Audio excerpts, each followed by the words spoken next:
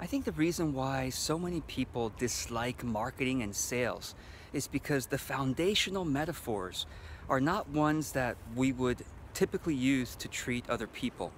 So marketing really has a couple of foundational metaphors. One is marketing is like war.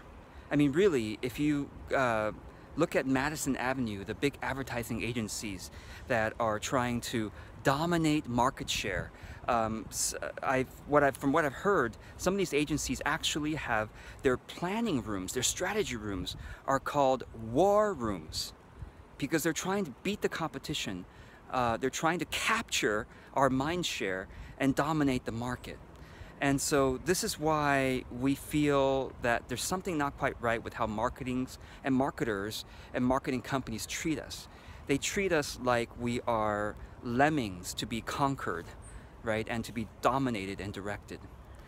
Another metaphor that is popular with internet marketing is the idea of predator and prey. We as consumers are like the prey, and they, the marketers, are like the predators. They are trying to give us bait for opting in, for getting our email address. They literally call it a bait. Okay, what's your bait? What's your free bait that you're giving out? They talk about tripwires. So when we buy something that's low price, it's considered a tripwire so that they can then use higher price items to try to get us to spend more money. I've become so accustomed to it that it's so obvious to me whenever I see much of marketing is predatory. It's trying to trick us and persuade us against our own will sometimes to buy stuff. This is why we feel uncomfortable with it. Another analogy for marketing that sometimes I've been guilty of using this analogy, but I'm going to stop using it, is this thought of that it's kind of like dating.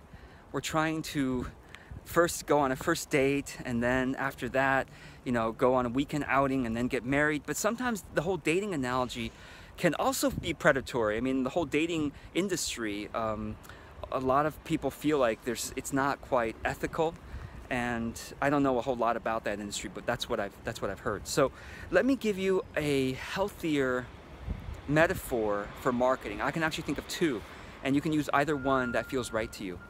One metaphor is marketing as farming instead of hunting, right? Hunting the predator. So marketing as farming is, imagine you are planting seeds and then you are nurturing those seeds and watering them. You're taking care of a farm. You're taking care of plants. And then when it's the right time, then you harvest.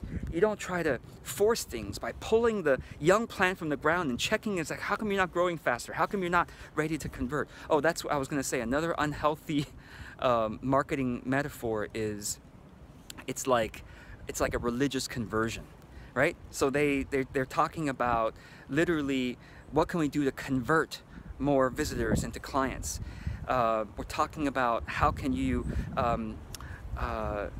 indoctrinate. Literally, marketers use this term, indoctrination, as what they're trying to do when you first sign up to the email list. They send you a series of emails called indoctrination. They're trying to indoctrinate you into their framework and etc. And I understand, and I respect the idea of education, but I really don't like the idea that somehow we're trying to, that we have the one and only way, and we're trying to make everybody else who signs up to our list believe in our one and only way, and then treat us like gurus so that we can totally control their minds and control their behaviors, right?